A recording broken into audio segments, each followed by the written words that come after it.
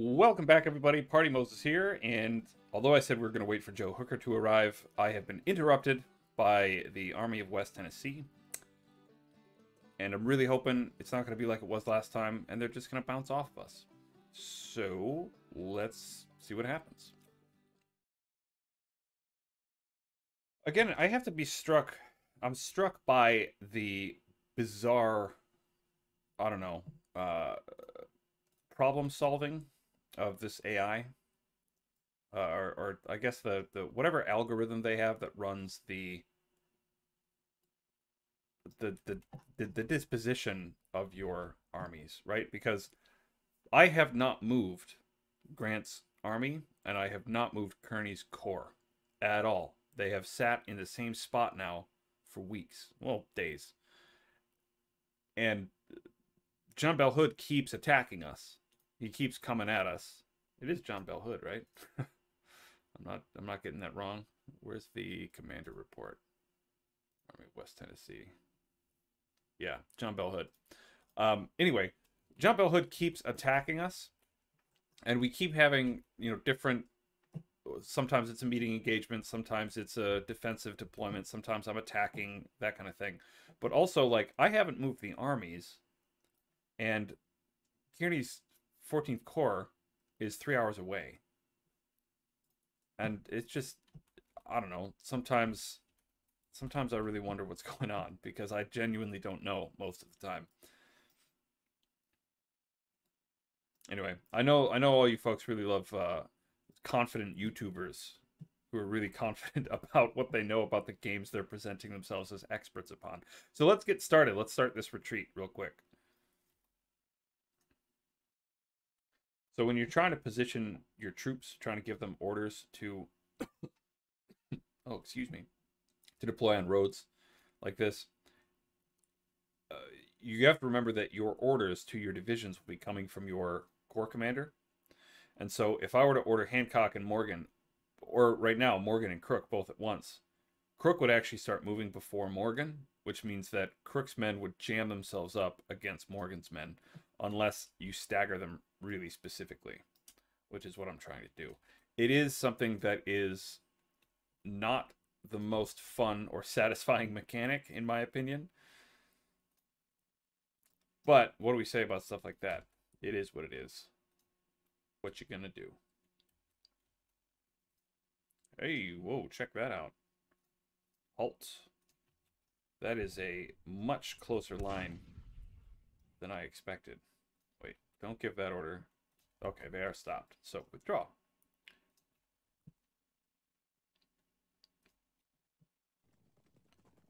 Okay, so I did not expect them at all to... That's a clever, clever deployment. They didn't even go for the victory point. They just deployed right along my line of march. That was super clever. That's a really shrewd move by the AI. All right, well, I'm going to make my main line here along this little hunting track, this little wagon track, whatever it is.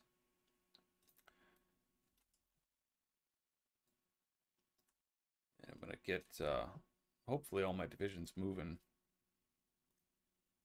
elegantly so they don't jam up. We'll see. That is, I'm actually going to order the 2nd Division under Scott Hancock, Winfield Scott Hancock, to double time. Hancock seems like the kind of guy who would like his men to double time more often than not.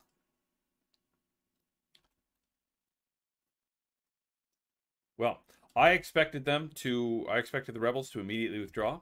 The fact that they haven't is pretty cool.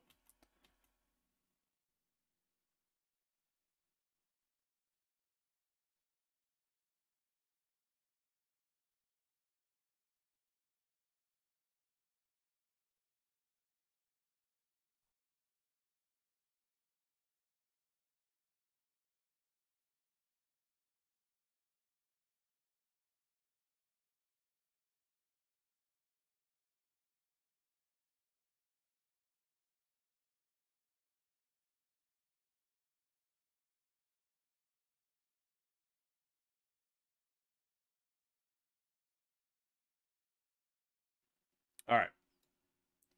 Hancock, advance a bit. That's a bit. This terrain is not the best for artillery, just because there's lots of trees, lots of broken ground.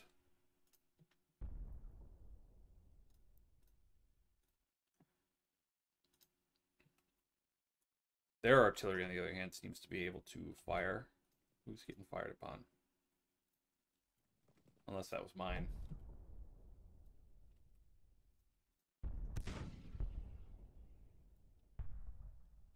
Yeah, so they somehow have line of sight against me through the exact same obstructions that I have, but I do not have line of sight on them, which is pretty frustrating.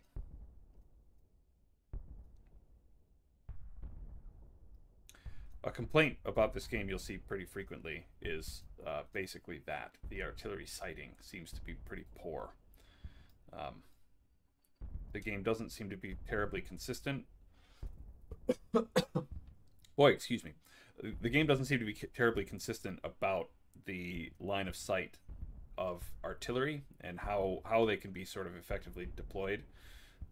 Which can be really frustrating when you have superior artillery, when you've got nice 10-pound Parrott guns and they can't shoot because there is a sapling in the way. And then sometimes, like, even though the firing arc that I have for my Parrott is so bizarre, they're firing just fine over here. So it just a lot of confusion and frustration for people. And just to I'm mostly just bringing this up because, you know, even veteran players, I guess if I flatter myself to call myself a veteran player, even veteran players get frustrated by it, right? Because it is something that is inconsistent, and the game in many ways doesn't help, right? It doesn't try to make it easier to understand what's going on. It just sort of lets your stuff go. Okay, so like always, start detaching our artillery battalions because I want to be able to move my infantry on their own. Not sure why they're being so weird right now. No, not artillery, scamming. There we go.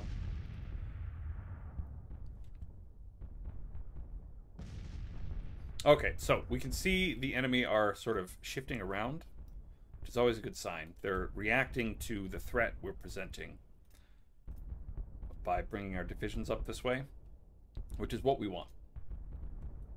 What we don't want, however, is to be absolutely flattened by rebel artillery, which is what's happening here too. So they are in entrenchments, but we don't have line of sight, which is the frustrating thing. So I'm going to start my advancement. Sumner is going to move in this way. Not sure why he doesn't have the advance orders. He ought to. I'm going to let them go first, and then I'm going to bring Morgan and Hancock, since their infantry component of their divisions are so small. So, just like we illustrated, right? I'm going to pause. Crook is moving faster because Crook got his orders from Grant, who's right here. Sumner has to get his orders all the way from Kearney, who's way back here. And because I haven't moved Wool up yet, Wool is going to... I'm basically leaving Wool as reserve. I should have moved him up before. Alas, I did not. But yeah, Kearney is so far away that Sumner is not going to give his orders until after Crook basically arrives, which is fine for now, but especially if eventually you want to have like coordinated assaults on enemy lines like this, you ought to pay some attention to that.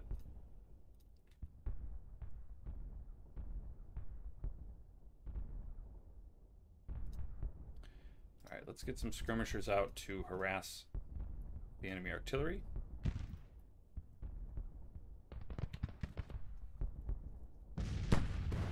And now we make sure that our infantry are in range to fire.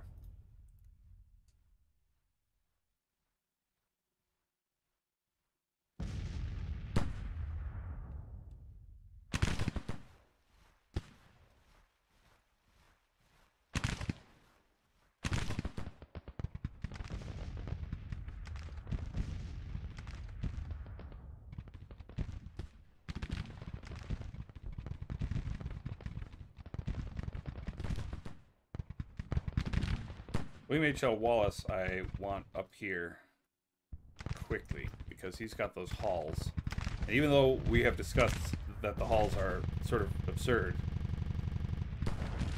in this game, I still want them firing because game mechanically they are quite good. Alright, this battery got beaten to crap. So I'm going to withdraw it.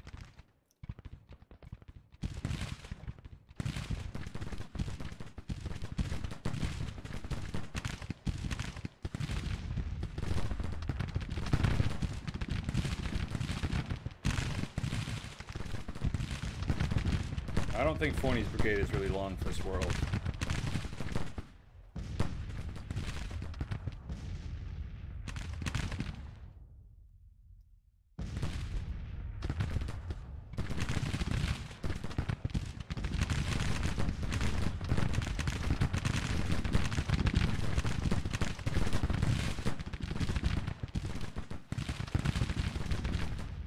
Draw on a bit, make sure to push them.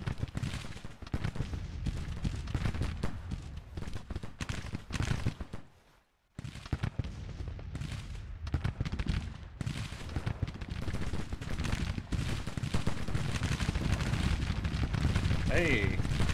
Oh. Nope, that's just corpses. I thought they were forming a square, but it turns out that's just the dead bodies littering the ground, making it look like they were forming a square. It's a little macabre.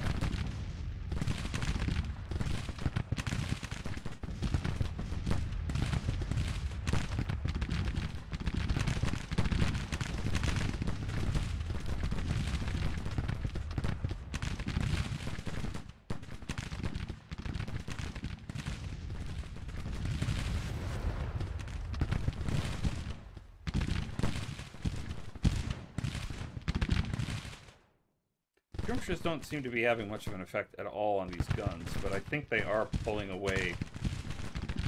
They're pulling their attention.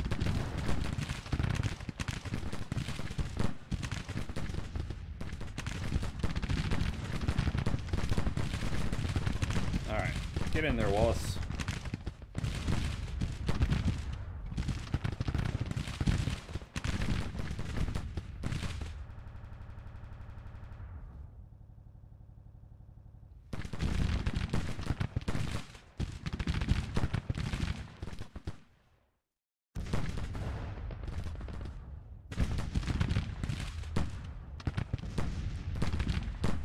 Forcing that brigade away has given us a nice way to address our lines here. I want to try to form up with as few sort of angles and weird bits as possible. I'm also going to turn Barnes on long range because I want him to fire at those guns. Wool is taking his time moving up, and I think it's about time to bring Morgan and Hancock into the fight. I'm also... We're gonna see it here, folks. I'm gonna outline my plan. I don't know if it'll work. This might be a good way to throw away some lives. I'm not sure. What I'm going to do is I'm going to take Hancock's men. I'm going to put them into single line. I'm not sure if they're going to change their formation or what. Okay, there we go. And I'm going to give them the formation of column, attack column. And what I'm going to do is have them charge this line. Now, there will be... I'm not going to charge until they're supported. I'm not going to charge until I've got some flanking fire going in on the trenches. But I will be using the column advance and the charge mechanic to see what happens. Because I have not used it all that often. I've used it very seldom, as a matter of fact. And I'm interested to see what's going on. So here's another thing to pay attention to, especially when you have brigades with weapons with a high rate of fire.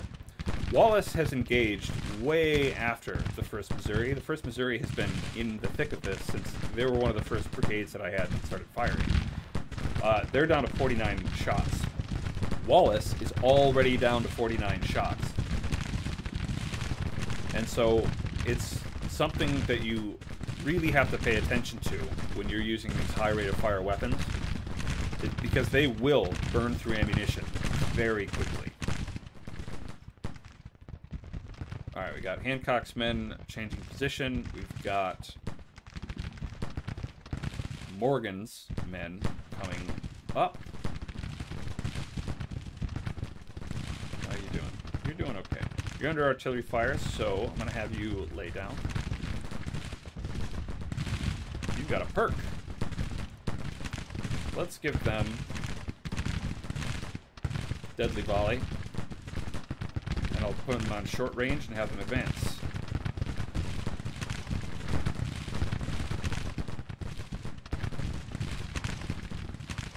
Make sure you keep your division commander up close.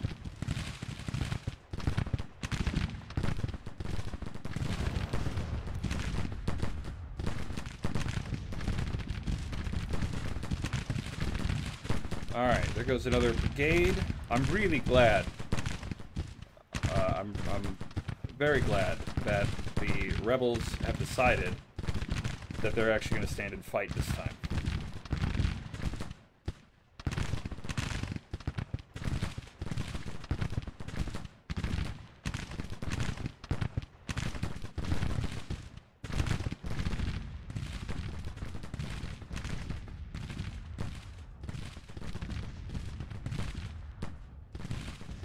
Hey, check it out. Baylor's brigade captured. 922 men. Great. So another thing I want to pay attention to here, I've got Burnham. I just gave Burnham the perk to use short-range volleys.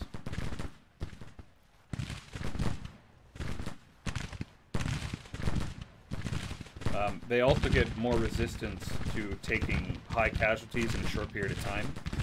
And it levels up by fighting in short range. And I'm not sure if that means short range as in you have your men literally firing in short range, or if it means just literally firing up close like this.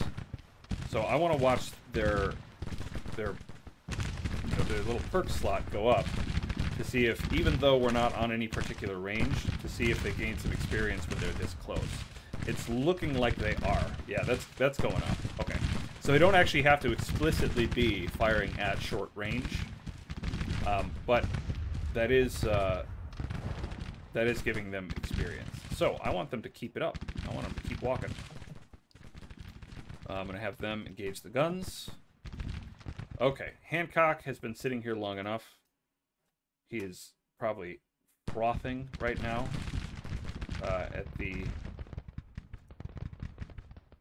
Oh, right. You have to give that by brigade, not by division. Alright. Let them form their columns. 3rd Michigan. I'm going to point that... Well, oh, they're not going to get a chance to play. Oh, well, we'll see. We'll advance them up anyway.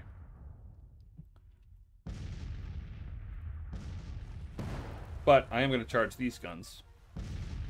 Enemy is withdrawing.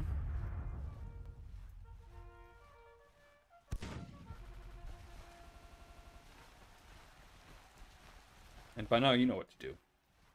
You know exactly what to do. All of these guns are actually property of the United States Army, so all we're doing is really repoing them. We're coming back and you know, sorry, rebels haven't made their payments in time. You know, I don't even like that joke. I don't like repo men.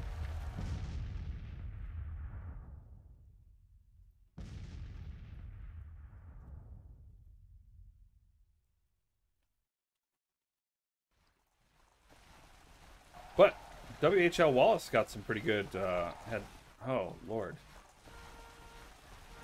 WHL Wallace had a pretty good time in this battle. 10 casualties. I'm going to take a closer look at the HQ reports at the end of this one. I often don't. But I especially want to look at, where is he? Burnham and Wallace. This whole division, as a matter of fact. This 1st Division, and then Wallace is in Kearney's 1st Division. Alrighty. So, WHL Wallace has gained a perk.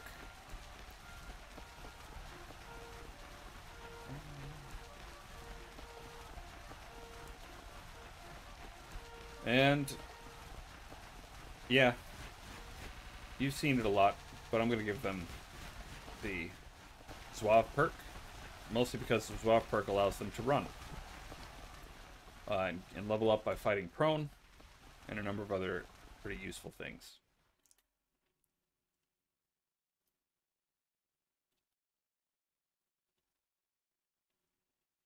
My cavalry can't even catch them. Pull the scouts in. I'm not going to charge 2,600 men, even with a full cavalry brigade. Alright, let's speed the time up.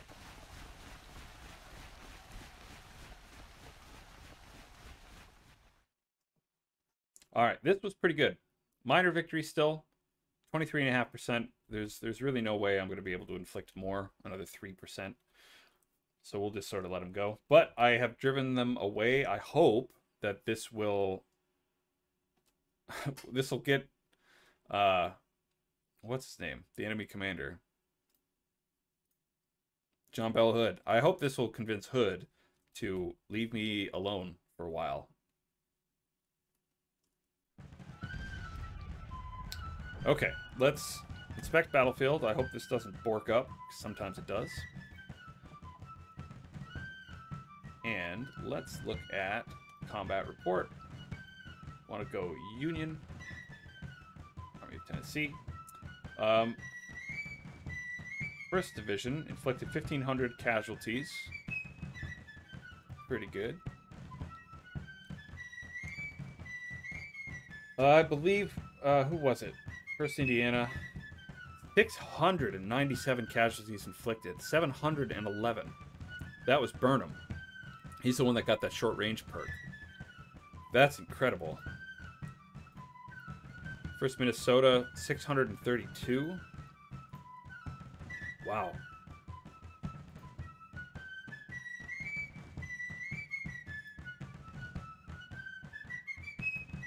I don't know why this does this sometimes. It's very frustrating. 21st Corps, I believe, is my cavalry. Yeah. This is 1st Illinois. Wow! Alright, see, so I'm hitting 1st Illinois, click, and it's showing me the 1st Iowa, which isn't what I want. This has been happening a lot. I'm not really sure why, and it, like, no matter where you click, it's only ever going to show that 1st Iowa unit. Anyway, 1st Illinois, 999 casualties. 90 inflicted on guns alone, and 200 on cavalry. And that's W.H.L. Wallace. That's him with his Hall rifles. That's pretty good. Alright, anyway, you've probably had enough of that song. So, let's get out of here.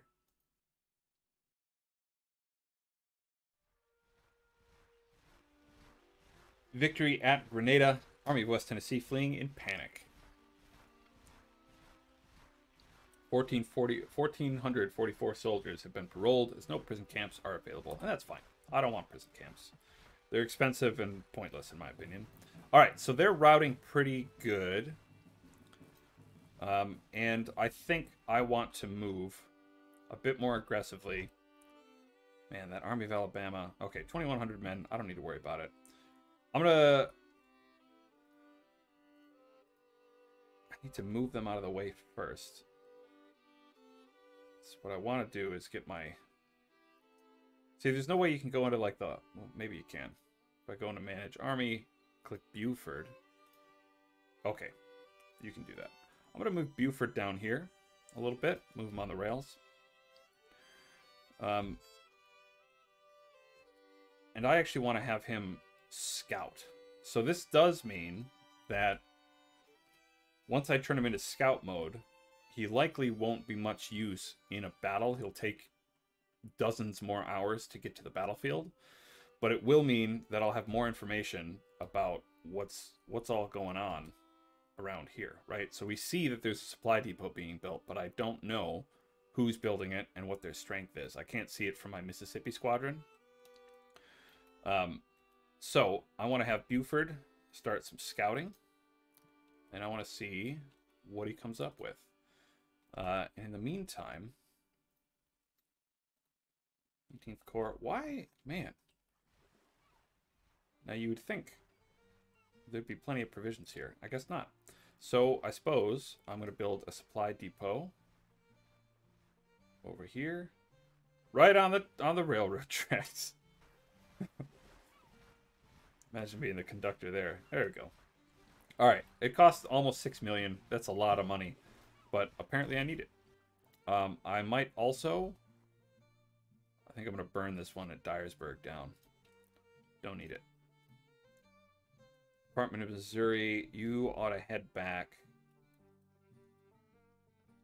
No, I'm going to keep you here. Yeah, I'm going to keep you right where you are.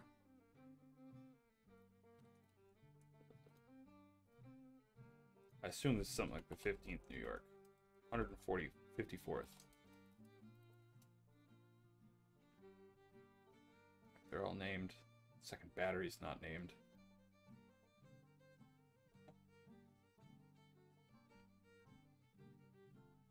Where are we on 107 days? We got quite a while before those Jolsons arrive. There is enough for at least one of these guys to take some musketoon. Oh, and I also have 4,500 of these. So why don't I just give them some?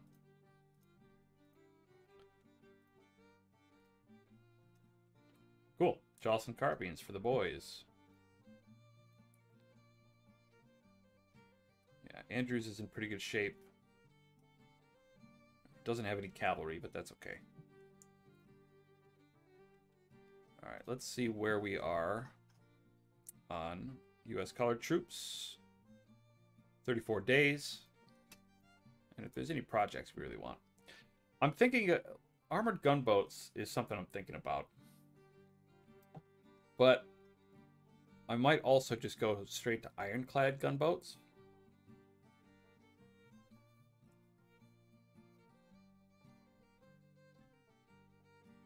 Or, since I already have enough, maybe just straight to Ironclad Monitors. And Ironclad Monitors would certainly help us against forts.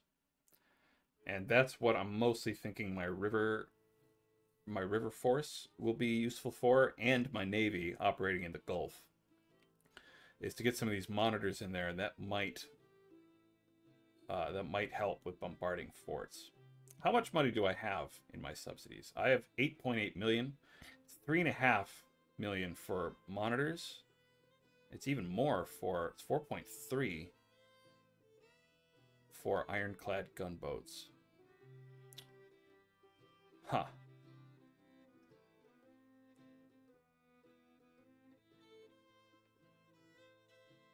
Rebuilt ironclads.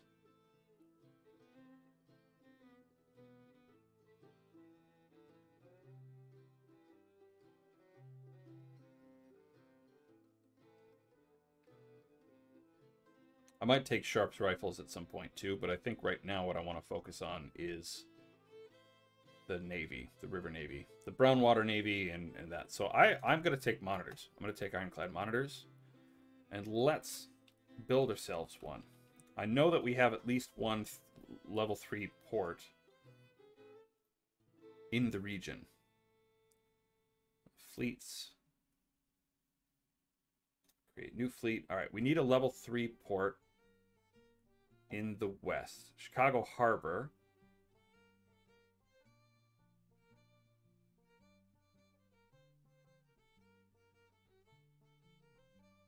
Wish you could just sort by port level. Memphis port. Memphis, Tennessee. That's okay. This would mean that I have to hold it though, but we're gonna do it. Mississippi Squadron 3. All right, construct a new ship, and I want River Monitor. Look at that. 16 pieces of naval artillery. It costs. Oh, is that what I wanted? Ironclad Monitor. Here we go. There we go. 207,000. That's a lot cheaper than I expected. 16 pieces of naval or 9 pieces of naval artillery. All right, let's build 2 of these. That's a sweet name. Canonicus. All right, let's call this the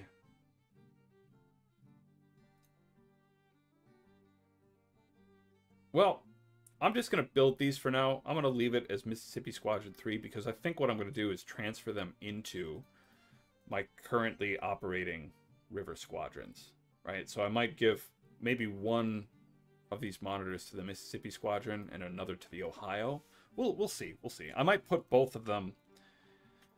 I'll probably put both of them in the first squadron first, just to see what happens, just to see what's going on there. So let's check other things out here. So we've got put the 20th Corps. This is another cavalry corps. Right now it's only 2 brigades, but I'm gonna also put them on scout. 6,000. Yeah, I'm gonna take Thomas here and push these guys out. Western Army, 1,100 men. And like we were saying last time, right? Like, I really wish the Revs would smarten up and consolidate a little bit, because this is not militarily effective, in my opinion.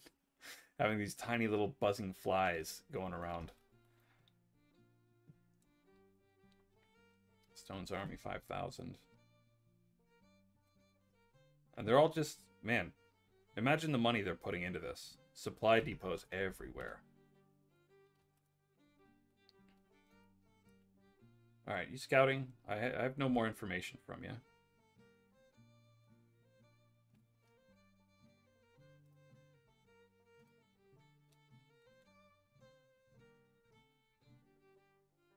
Move a little closer and see. If they end up getting attacked or something, I can just withdraw them. But I'm also going to move Grant down to about where they are now.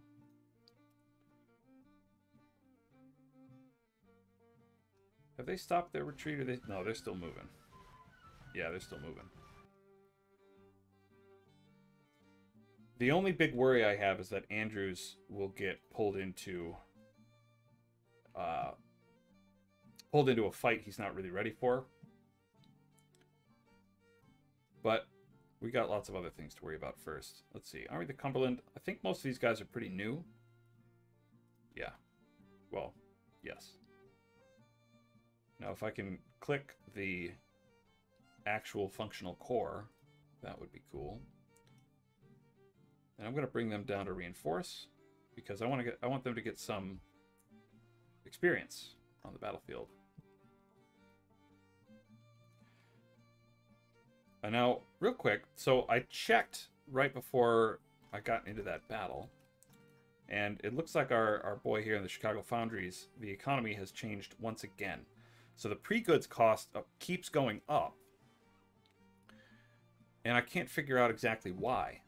It's just, you know, fluctuations in the price, but I can't really sort out the rhyme or reason why that would be. All right, so we've got, let's see, copper ore. All right, the price is sort of rising little by little. It's ridiculously low for the rebels, and I don't know why that would be. They've only got the 1 copper mine, and it's much higher for me. And the same with iron ore. The price just sort of wildly fluctuating. So that might be addressed, hopefully, because I've got several of these mines that are upgrading. Obviously not this one, the one that costs like $1 trillion for no reason. But this one's upgrading 27 days. 54 days. Okay. So yeah, we've got quite a while until we're going to see any improvement in that regard. But yeah, so you know, I literally called this a triumph last time, and we're back down to economy alarm. So I don't know.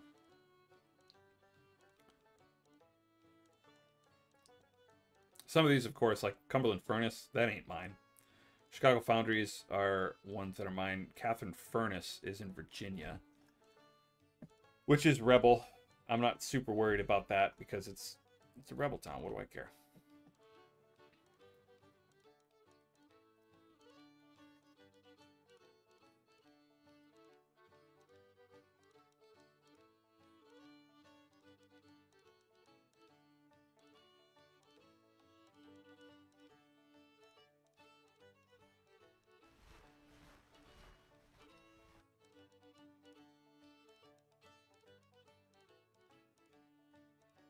Okay, we found what is down here. It is the Missouri State Guard. About 10,000 men.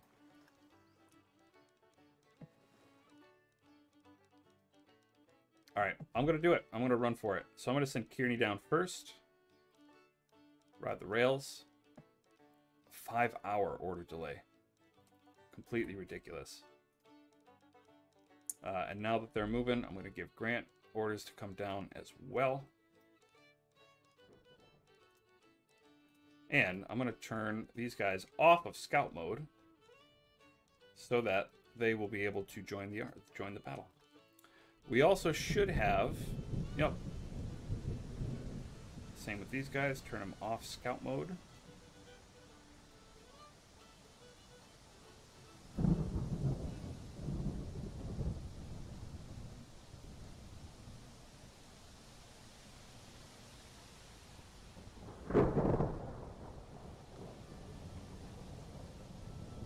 Okay, a couple battles back to back, I think. Although we might just get withdrawals back to back. Yep. So they're withdrawing from Jackson, and I'm not even going to waste any time. We're moving to Vicksburg.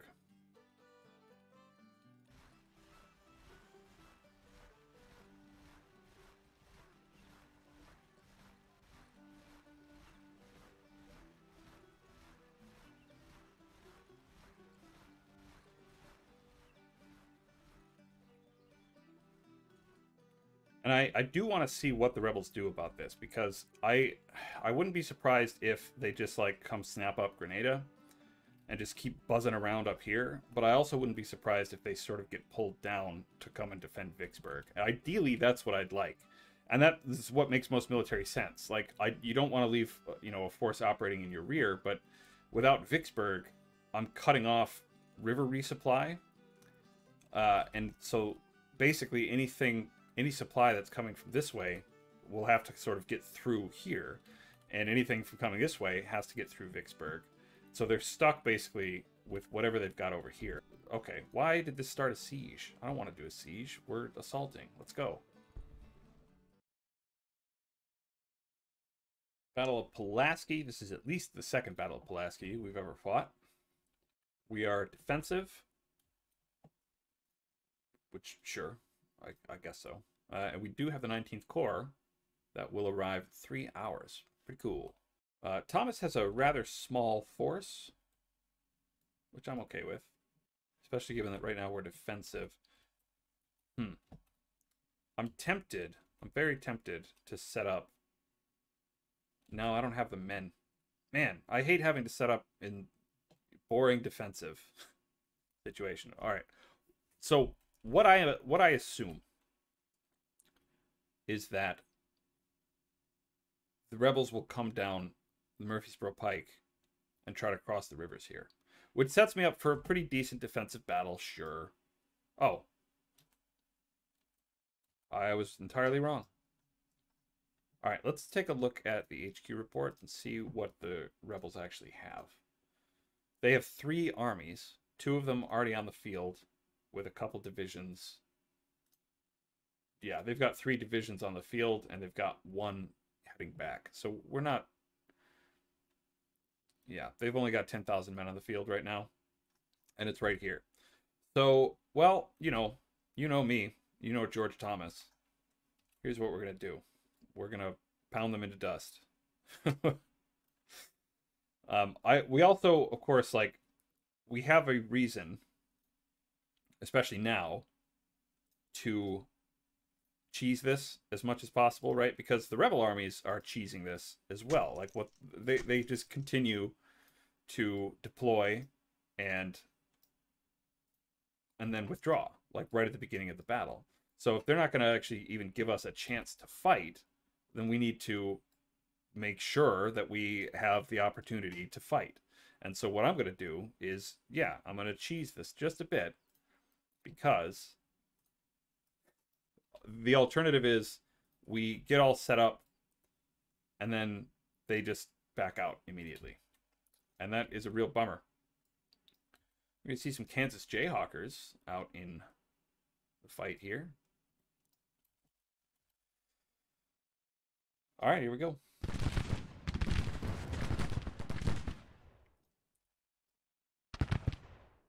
There's something very satisfying, very visceral about that sort of instant volley. Press play and you're just already gone. Look at the Jayhawkers in the woods over here. And yeah, cavalry's making a charge.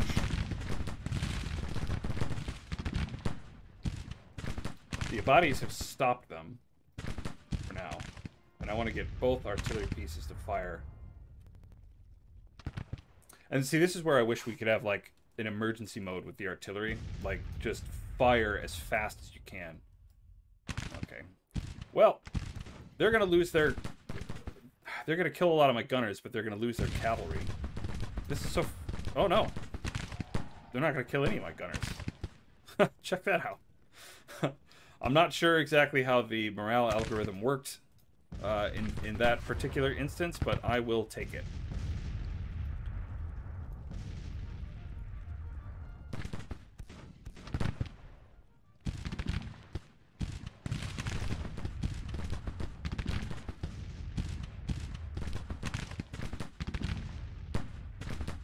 Where is your oh. No, where is your division commander? I believe I already did a halt.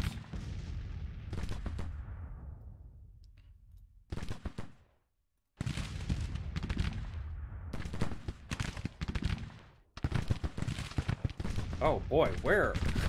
Why are you so far away? I think when I deployed, he was like across the river, so he had to ride all the way around to cross the bridge. So that's why these guys are taking so long to do anything. Alright. Enough of this.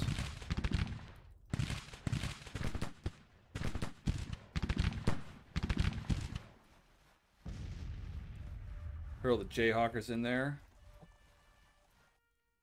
Tell these guys to knock it off so they stop blowing up my ears with horns.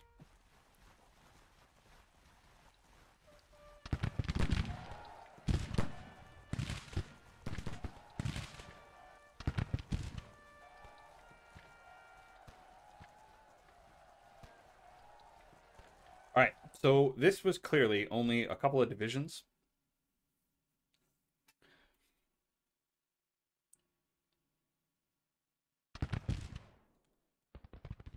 So this was clearly only a couple of divisions, and definitely not enough to represent the entire rebel force. I assume that one of their other armies deployed over here, and is probably marching toward the victory point as we speak. So I'm going to reattach my artillery, and I'm going to order the entire Kentucky Corps to cross the river.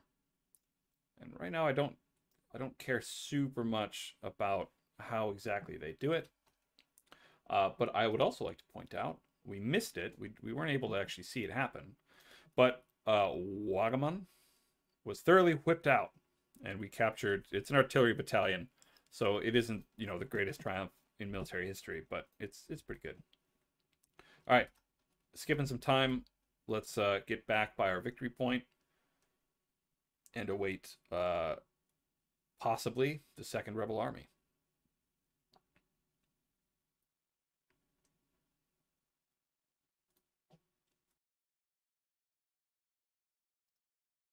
All right, couple of things right away. So, as I suspected, they're coming down basically the Murfreesboro Pike. They didn't cross the river there. They stayed on this side.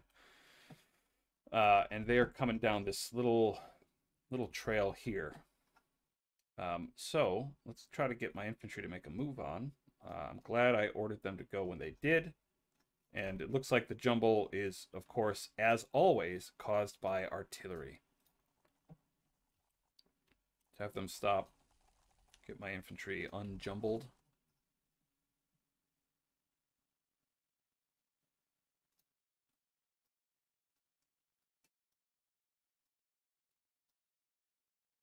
Getty arrives. 19th Corps is on the field.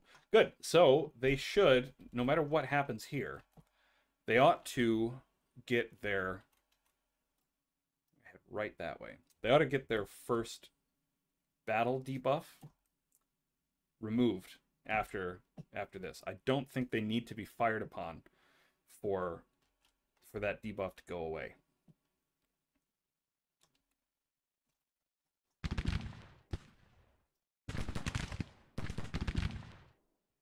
Alright, whatever. So again, my skirmishers are just going to very dumbly fire at all of their skirmishers over here.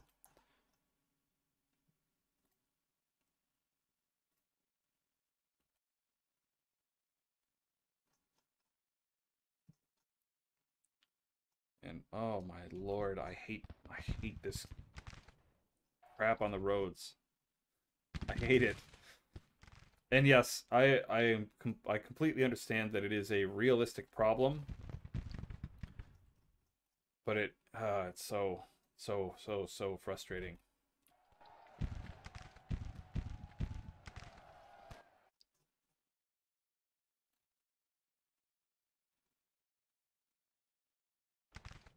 I really genuinely don't think there's any reason for Jennison here to be disrupted and exhausted already. Like, all you have to do is walk around some guns, man. It's not that hard.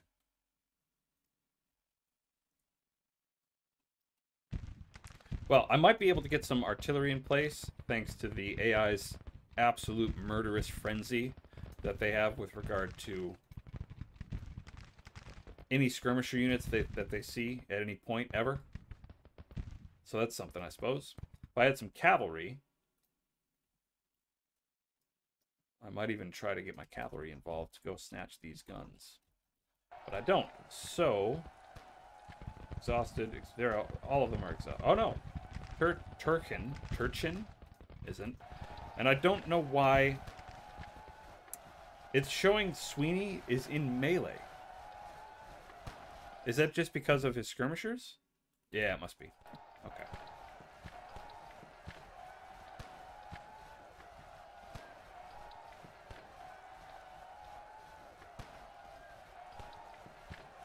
And their division commander is 10 million miles away. Get up there. Your division commander is also 1 million miles away.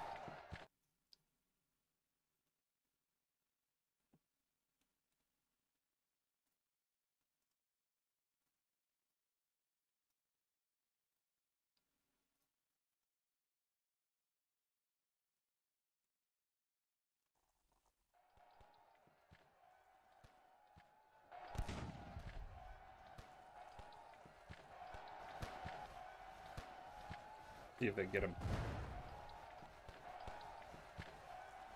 Oh my lord, there is no way.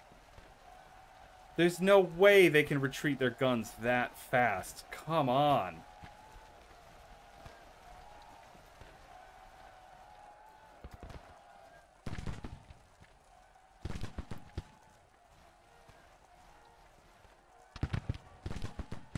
So there's either something bugged with the sort of melee initiation thing here, or there's something bugged with how fast the enemy could withdraw their artillery, because that is...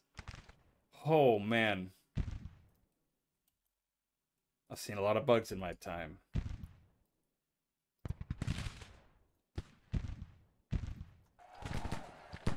I mean, I guess firing at them accomplishes the same thing, so it's not that big a deal.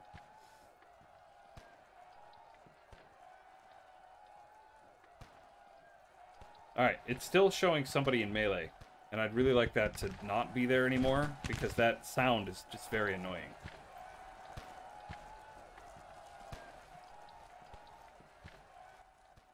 Why is it showing everyone in melee? You're not in melee!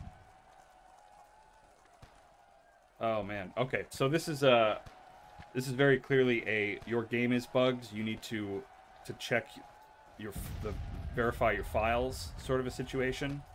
Because this is the kind of weird stuff that happens all the time. And, like, the problem with your troops being in melee all the time, they're not taking any casualties because they're not actually in contact with anybody, but it is tanking their fatigue. They're getting exhausted. Because, you know, they're apparently swinging their bayonets around at nothing.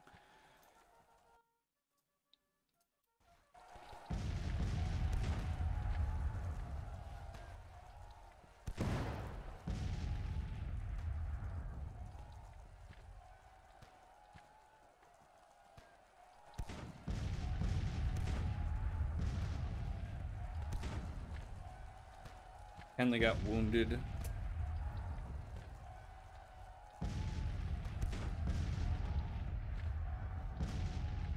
Oh, God, I want everybody to shut up. I don't mind the bugs so much, but, oh, what I can't stand is just the constant, like, melee sound effect.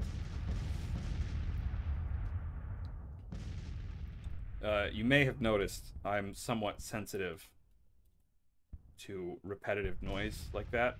Like those, the bugle calls for when artillery doesn't have, like, a good target.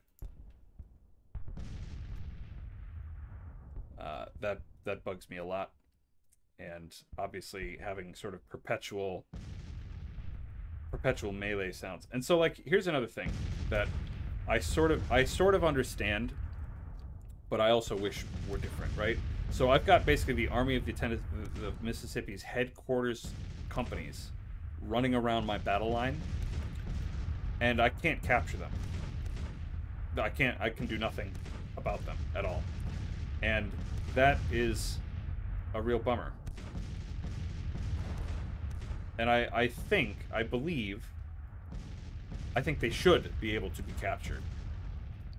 In my opinion, I think they should, because, you know, it's just it's another thing that's sort of a consequence of thing. And, like, you know, rebel officers on both sides were captured, and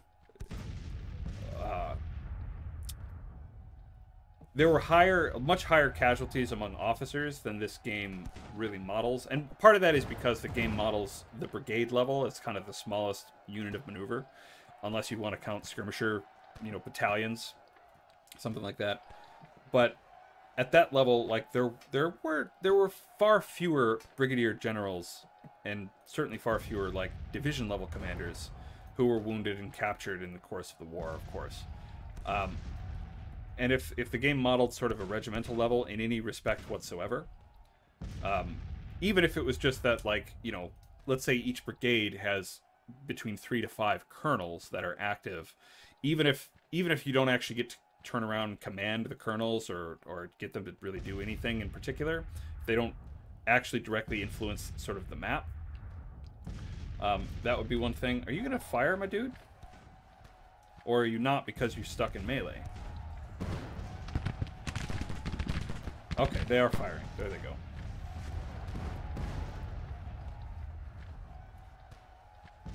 Alright, I'm going to turn these guys on fire at will. And it looks like, yeah, my little flanking maneuver here is working. So let's get them along the road here.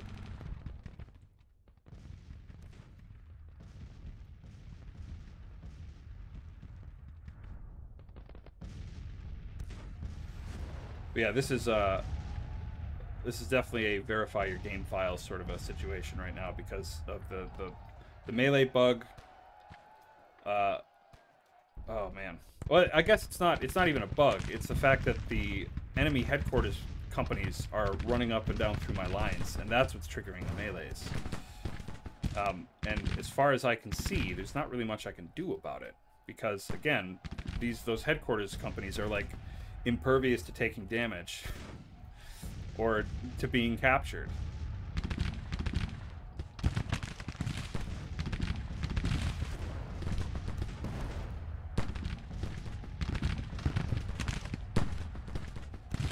So look at, he's saying he's under artillery fire. He's exhausted, and he's in melee.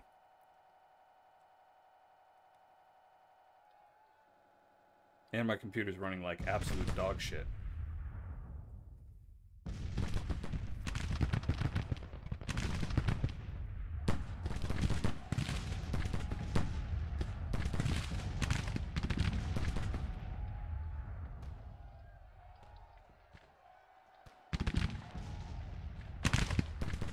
And I ordered my division commander to come up here a while ago, and he apparently did not.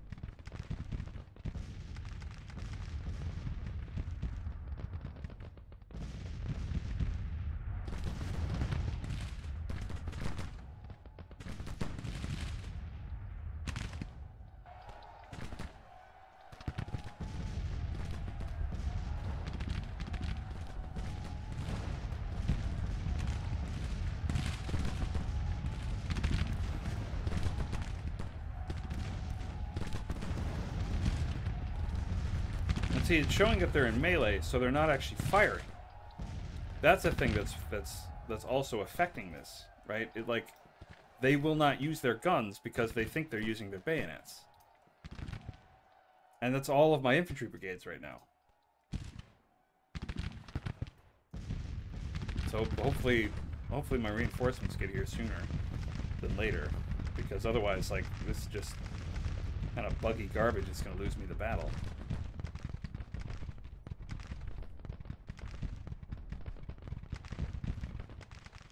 No, they're withdrawing. Not going to lose the battle, but it's still, like... Okay, they've lost their guns, huh?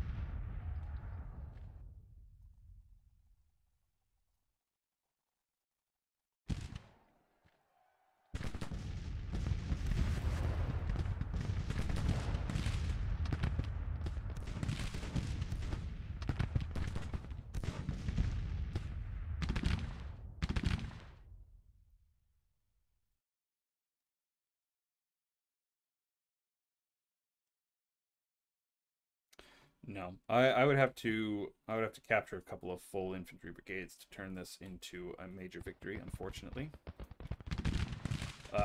However, I will say this is a lot better than I expected it to be. Man, I really wish, like, I believe you should be able to capture these headquarters companies. I think you should be able to.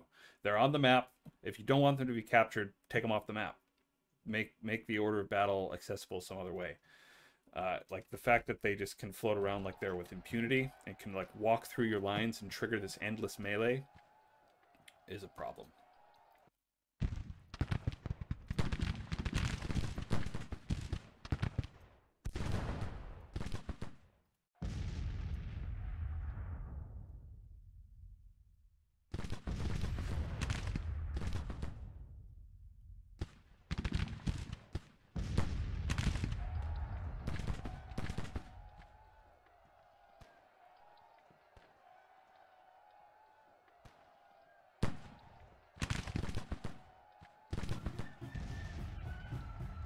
2,300 casualties inflicted.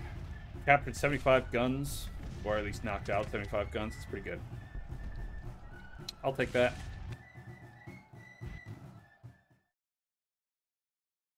Alrighty, victory at Pulaski. Not so bad. Nice baptism of fire for the 19th Corps here. They did fine. And let's burn this depot down. And let's get the 20th Corps to zip on over to support. Now, I'm surprised there's no supply depot that the enemy have built somewhere nearby. Well, maybe it's over this way. And I've lost track of the army of what, West Tennessee that was up here. But I am moving on to Vicksburg, and it would be lovely, as a way to end this episode, to capture Vicksburg. Also, let's check on... Hooker is coming. Hooker's on his way. He's almost here.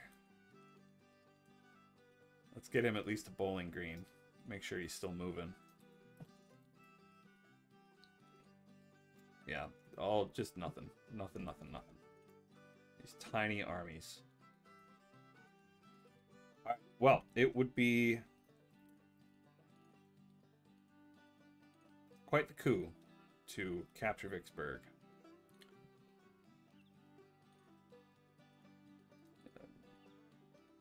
Not 21st Corps. I want Kearney. There we go, 14th Corps. Move up to Jackson, make sure that is captured. Let's take a look at our front lines here. Yeah, so this should tick over in a moment. Have Vicksburg, a level 2 port. It might be wise to send a force over here to sort of scoop up these plantations in this port as well. And there's the Army West Tennessee, sitting there starving. Let them starve, I say. And then we'll have to deal with Stone's army. I can do that with the 18th Corps here, but I want them to finish that supply depot, which it just looks like it's going to take about 1 billion years to do. Kearney's arrived. Army of Alabama. 2100. Captain Jackson. Where is Hooker? Still moving. All right, the Western Army's moved again. I think, here's what I'm going to do. I'm going to take my 20th Corps, all cavalry, and we're going to have ourselves an all cavalry battle. Unless they withdraw, which is possible. Very probable even. And it looks like the Western Army here is also all cavalry. So they've deployed defensively. We're gonna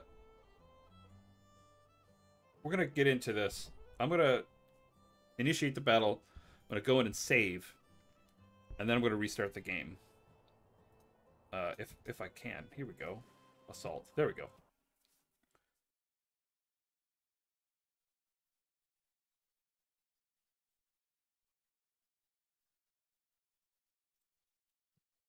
Alrighty, as promised, we have verified our game files, and we have loaded in to fight this battle. One thing you may notice is that we're now at a point where we're having so many battles that the battles are taking up the bulk of the time in these recordings. And to be quite honest, at least when I'm watching other channels that play Grand Tactician, I find the battles the least interesting. Right? Like I like seeing the campaign movements and the discussion of the economy and things like that a little bit more than I like battles. And so now that the scope of this campaign has expanded so much that we're now comprising 3 different armies, each with different subsidiary corps in a quite large part of the map, we're having more and more battles. So I'm gonna think about trying to do different things with regard to how I record and sort of present the battles and whatnot. I'm not going to cut them out entirely, and I'm not going to start auto-resolving them or anything like that. But I would like to figure out a way to, do less of it. One thing that we could do is to, have more of these little battles that don't actually do anything, where the enemy immediately withdraws.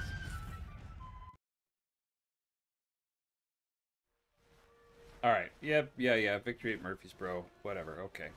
All right. So the Western Army there should withdraw. There they go. And Hooker is just about to arrive here to Bowling Green. So, in order to move Hooker, because of the lag with respect to the distance from which they are from the leadership of the corps I'm intending to put them in. Right now I want him under Thomas. But because he was so far away, it would take longer than 100 hours to get Hooker moving. And so I switched him back to the command of the Army of the Potomac to send him this way. And now that he's closer, I'm going to once again transfer him under the command of George Thomas and the Army of Kentucky. So let's get transfer, turn garrisons off. Army of the Cumberland, Army of the Potomac. Wait. I think he's in the Army of the Shenandoah, technically. Nope, he's in the Army of the Potomac, I think. Nope, where is he? I believe he is in the capital. There he is. Hooker. Get over here. There you go. Okay, so now he is in the command bubble of George Thomas, which is great. Because now he's closer, and I can bring him down. Right now, I'm going to bring him just right into Nashville. because it looks like the Army of East Tennessee, a pretty good chunky little force, is making their way up. I'd like them closer too. Okay, so we should have maybe a pretty interesting battle going up here if the Army of Tennessee is really going to fight. Now that we have Hooker here, we can leave the Army of the Cumberland. I know it's a rather small force. The Army of the Cumberland can stay here in Nashville, and I can start some more offensive operations with Thomas and the rest of the army. And again, Chattanooga is a big target that I'd like to go for. I'm still thinking about detaching the 20th Corps onto sort of an independent raid up the Appalachian Valley here. Still thinking about it. Stone's army is on the move, but I'm not sure what direction. South. Okay, so it does look like maybe my capture of Vicksburg is actually pulling the rebel troops down south. And oh look, I have an economy alarm because of the plantations. So I wonder if we'll start seeing the proportion of slaves start dropping now that this is Union territory, right?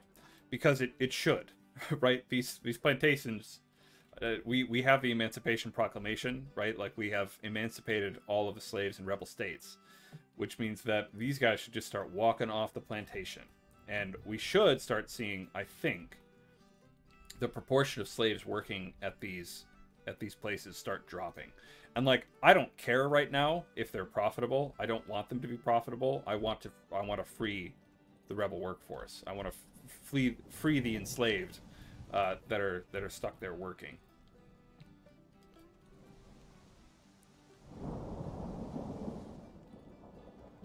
Okay.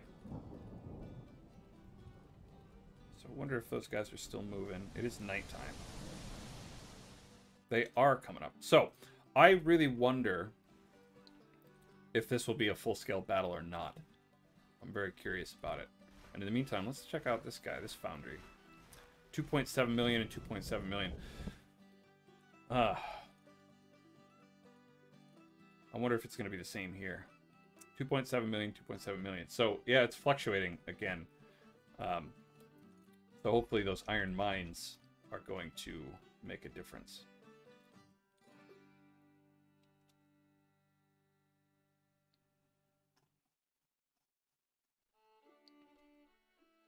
Okay. Check on our boats here. Missouri Squadron. They are ready to go. I'm going to bring them down here. For more vision, other things. The Mississippi Squadron 3. These are our... Man, Canonicus is such a great name. These are our monitors. Our river monitors that we are hoping to get ready. They're 6% ready, so it'll be quite a while before they're ready, which is fine.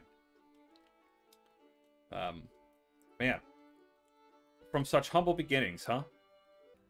Just looking at this, looking at the scope, right, of this whole theater now, right? We've got these forces concentrated up in Nashville. We're down here in Vicksburg now. We've got Cairo and St. Louis, and you know, to think we started this campaign with a single army up here in St. Louis of fewer than 10,000 men. And between, I just went and counted, the Department of Missouri at about 38,000 men. We've got the Army of Kentucky, 45,000. We've got the Cumberland, it's the single corps, the Army of the Cumberland Corps, at about 11,000. And we have the Army of Tennessee at 43,000. Altogether, that's over 130,000 men. And again, just sort of like, you know, from such humble beginnings, we've got such a it's such a huge scope now. All right, so Stone's Army of Alabama, these guys will not fight, but I'm gonna have Kearney walk up on them anyway. And I'm really interested to see what's going to happen here. because the Army of East Tennessee looks like it's going. It looks like it's really wanted to come to Nashville. And I say, let them. Or are they just going to park? Not sure what they're doing. Stone's Army and Army of Alabama. Yep. Down there by Vicksburg withdrawing. Man, I sure wish these supply depots took... This is a little frustrating to me because... Let's turn on the supplies here. I don't think there's really any reason that these guys should be short on provisions. They've got the whole Mississippi and everything around it. I really don't see a reason why they should be in such straits. But they are, and so I guess the supply depot is how I'm trying to resolve that. All right, well, if the Army of East Tennessee doesn't want to come at me, I am going to come at them.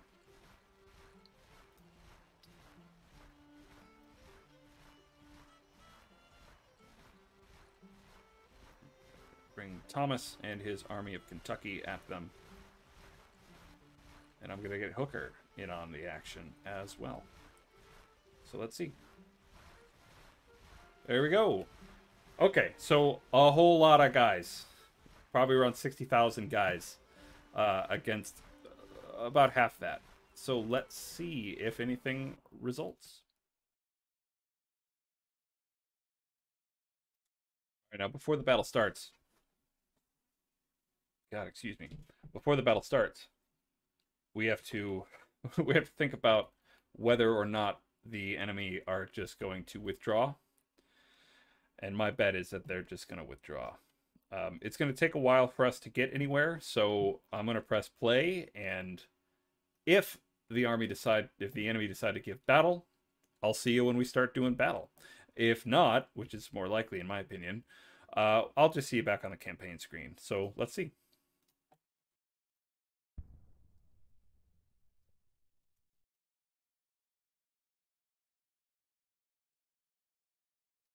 All right, we have located the enemy line for now. So I'm going to continue moving my infantry. And want to get them on the pike. They're deployed around here. I think I want to get most of them along on the Franklin Road. So let's at least get them into Murfreesboro. And here's Hooker. Hooker has arrived. That's pretty great.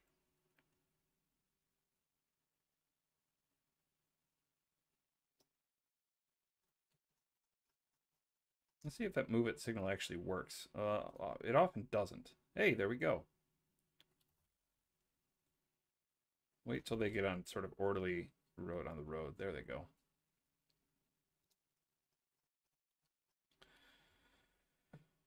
Mostly just trying to guard against the possibility of trampling over each other on the roads, as is often what happens.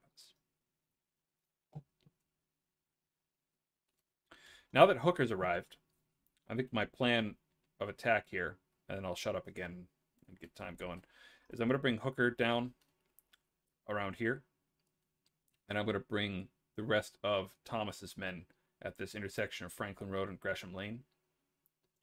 Hayes has arrived. Hayes is my little bitty corps.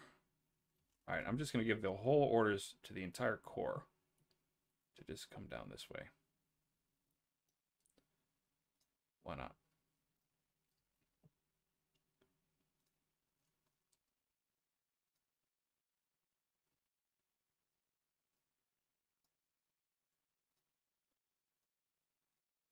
Let's see what I can see about the enemy line to play some scouts here. Anyway, so yeah, I want to get Hooker. I've already said that, so I'm just going to skip it.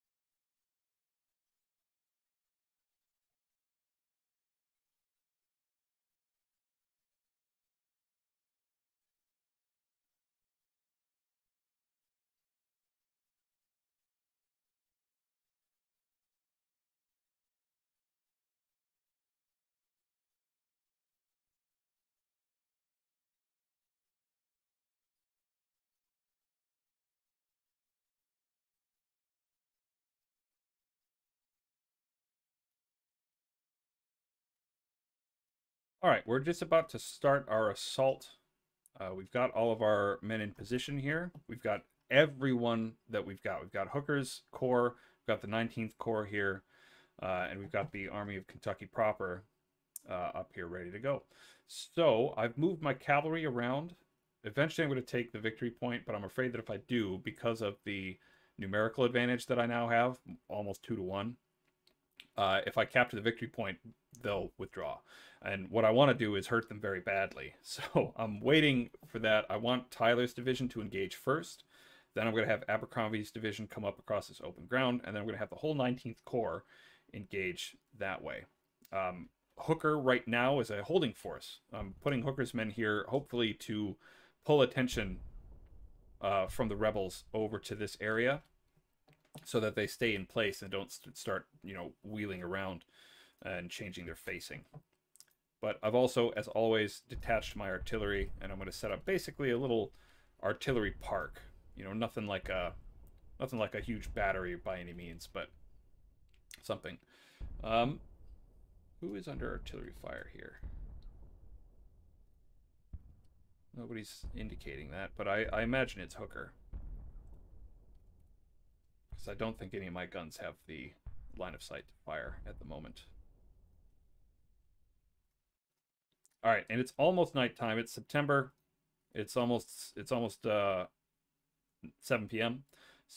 Whoops. Nope, that's not what I wanted at all. Just the 1st Division, please. All right, 1st Division, advance.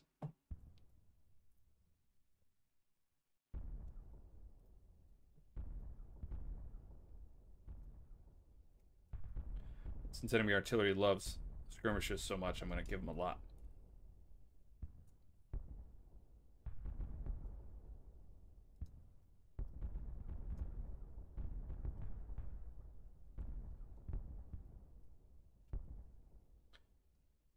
All right, they're just about in range.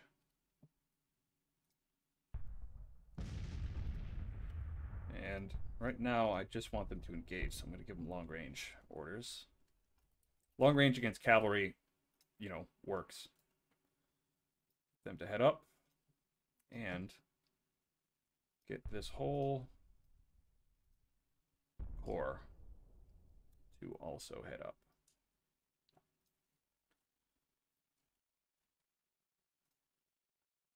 Get you a little closer.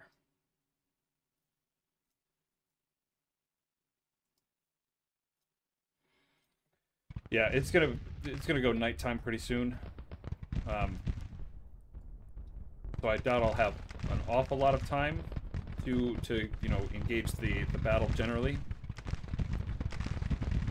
And I wouldn't be surprised if the enemy withdraw at night. But for now, look at how coordinated and elegant this little move is.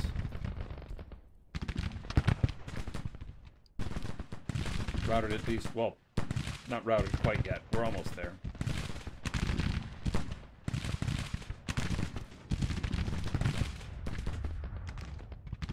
Comes Abercrombie's men. Timing could not have been better, in my opinion, on that move.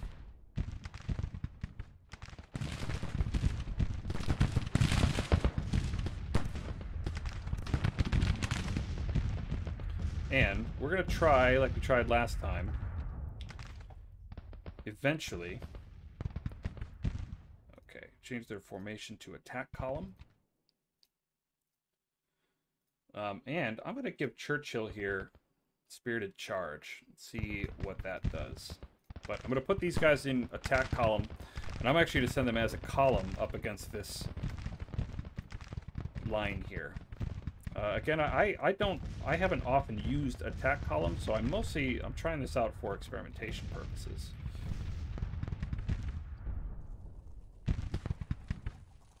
All right, make sure you advance, get in range.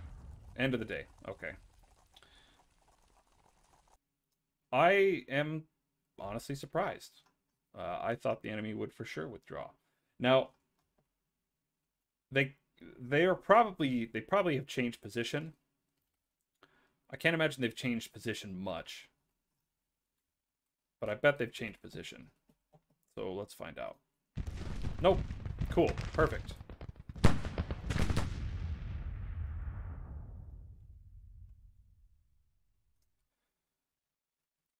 All right. I want the... Of course, I want my 19th Corps here to engage before I send these attack columns in against the line. Because you never, even if you have attack column, and even if attack column ends up working splendidly, you never want to send an assault force in without support. Even if that support's just skirmisher, like something. And this is true even of battles in the Civil War. Even Fredericksburg, you know, which is often sort of brought up as the sort of quintessential the quintessential example of outdated tactics in use on a modern battlefield. The idea of Fredericksburg wasn't to give them spirited charge as well. We'll see how that assault goes first before I send these boys in an assault column as well.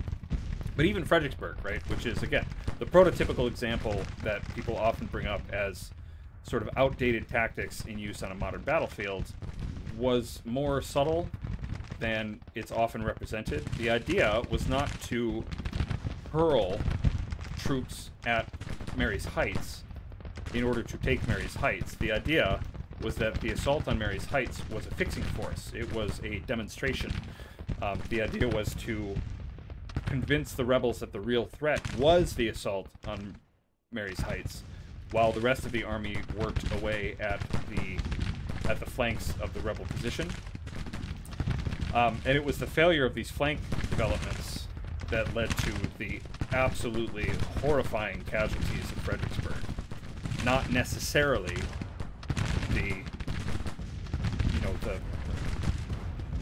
the idiocy or the lack of intelligence with regard to the attack at Mary's Heights. Like that was meant as a demonstration, a distraction, a feint, essentially, to fix rebel attention in place.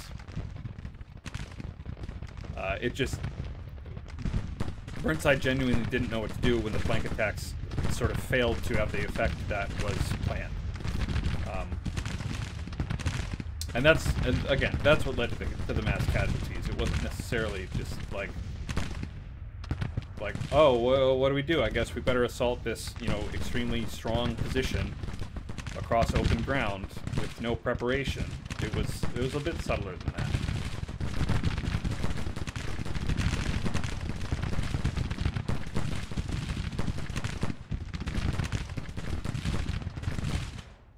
Colonel Turkin was killed. Where's he?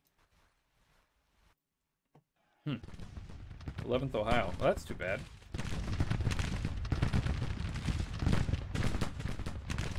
Well, I'm going to bring the 11th Ohio back, and I'm going to put the 3rd Tennessee in their place.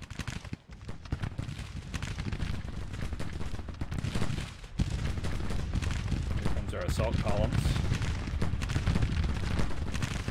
Boy, 17th Pennsylvania is taking a pounding.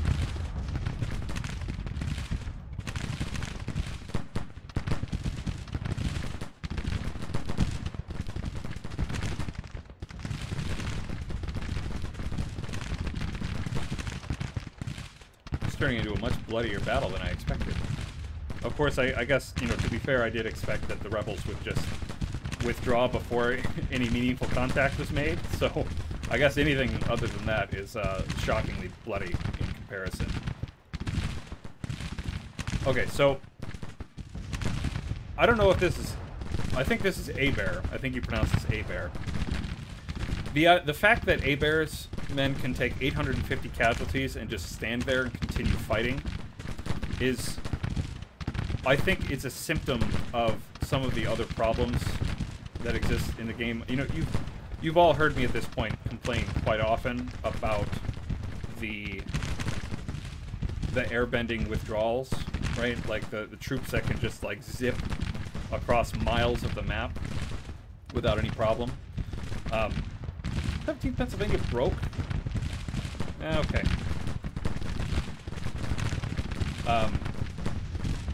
And I think part of the reason that that's so annoying is that all of the enemy troops can withstand such a beating before they withdraw, right? Like, Abear should be withdrawing well before he takes 950 casualties. And the fact that they don't means that, you know, when they break in these weird spots and they kind of get in your way, and, you know, when they start withdrawing and breaking, they're broken and they should be chased down. And I think that, like, if the game were a bit more... Alright, let's see what happens. I'm not expecting this to be super successful, but I do want to watch it happen. Anyway, so I think that if the enemy were more willing to make sort of defensive movements, like, you know, falling back, rather than just standing there and taking those hundreds of casualties, and making those little fallbacks and little withdrawals and little kind of tactical shifts, it would actually help to kind of make the battle a bit more dynamic. And as a result, oh, who broke? Horses Brigade? 1,600 men. Great. Churchill's doing good. Alright, you gotta get in there, man. There, go. Hey, look at that! The first use of an attack column. Pretty terrific success so far, I have to say. Okay, so they're broken now, as I sort of suspected they would. They took that cavalry charge. I mean, like, I'm gonna pause this. Look at the debuffs.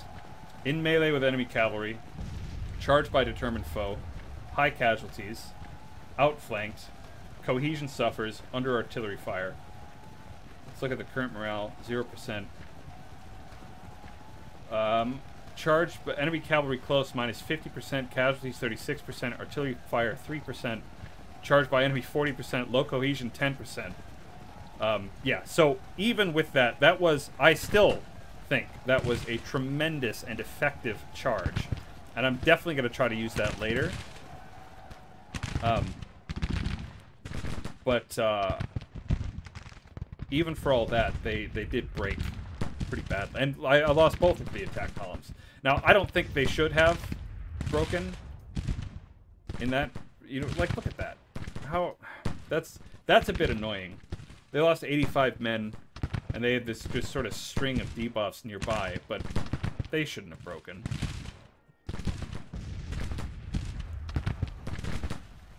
But I have to say, so that dynamic, though, the sort of the idea that you can get into this sort of melee and both units in the melee end up breaking and running, is pretty historically accurate. Like, that happens. You start reading about Civil War battles and bayonet charges and whatnot. Like, what happens in these bayonet charges is sort of like wave, right? One side goes and displaces the other side, and there's a counter charge, and it displaces the attackers, and the attackers recharge and take the ground back, and, like, it goes back and forth and back and forth and back and forth. Quite a lot. And the fact that I never...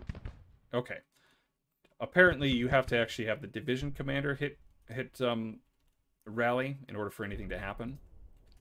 But the fact, so Churchill went, you know, he made this charge, inflicted a ton of casualties, broke and withdrew, and now he's recovering his morale, and the same thing's happening to 13th New York here. Again, is pretty, like, that sounds to me like a Civil War battle. That sounds like a very accurate depiction of things that happened historically when there were bayonet charges. And I like that. I think that works and is pretty effective. And we have now taken a major victory. 30% casualties. So, pretty cool. I will definitely continue to try using these attack columns. I think it's pretty interesting. But let's speed up as we're mopping up here.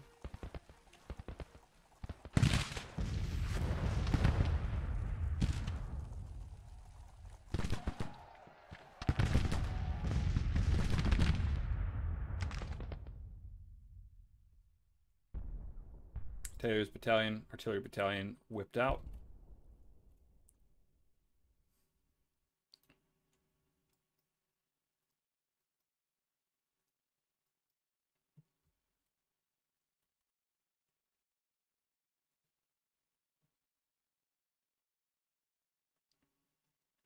See what we can do against Klingman here. Oh no, I've got a minute. There's no way.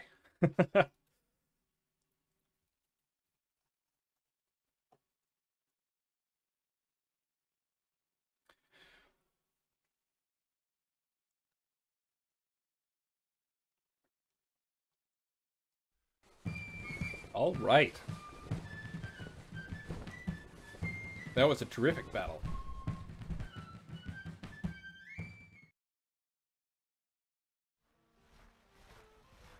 Glorious victory at Nashville. Pretty good battle. All right, folks. I think I'm going to call it here. This is another sort of battle-heavy episode, but we've got a couple of things cooking. We've got our river monitors that are being built here in Memphis. So I'm hoping to get them into action pretty soon. I'm hoping to use them to possibly help as we start moving way down here and coming into New Orleans. There are a lot of sort of riverside forts and various other things that I think we might be able to take. And capturing New Orleans, like, look at all this juicy, juicy stuff we got down here that we can take. Yeah, looking forward to that. And I will... there are some movements developing over to the east that I want to get into that might have some influence on what's going on down here.